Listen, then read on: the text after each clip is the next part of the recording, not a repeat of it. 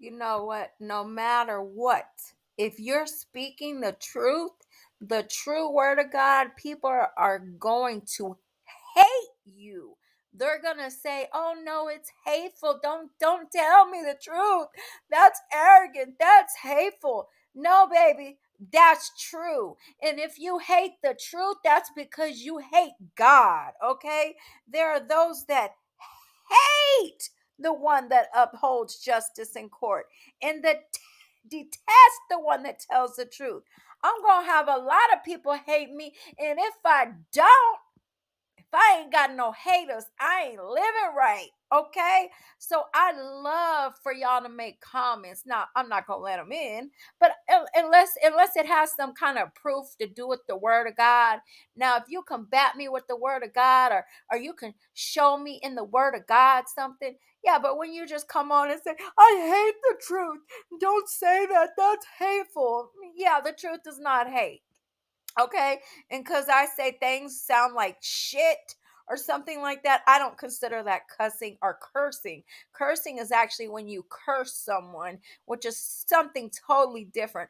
But this backward society thinks telling the truth. So I guess is hell a bad word? Is, you know what? I really don't fit into the ideology of what man says is wrong. If it's true, it's true. If it's false, then it's a lie. And if you're speaking lies and curses on someone, that's not the same as just being bold and saying what it is. I have no qualms with that. I've heard God Almighty do that. So people are going to say what they want. I don't care.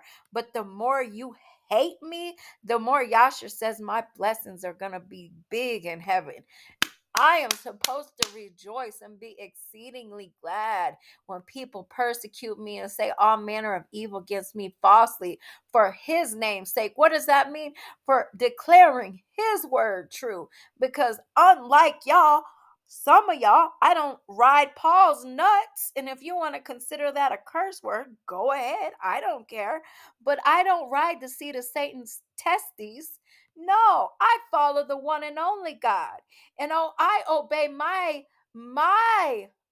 salvation, Yahshua, the Messiah, the one he sent to save me, the one he sent to rescue me. I have to heed his voice.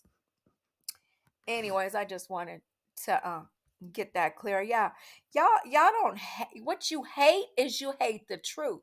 Oh, that's so hateful. No, it's the truth, and you hate it because it's true.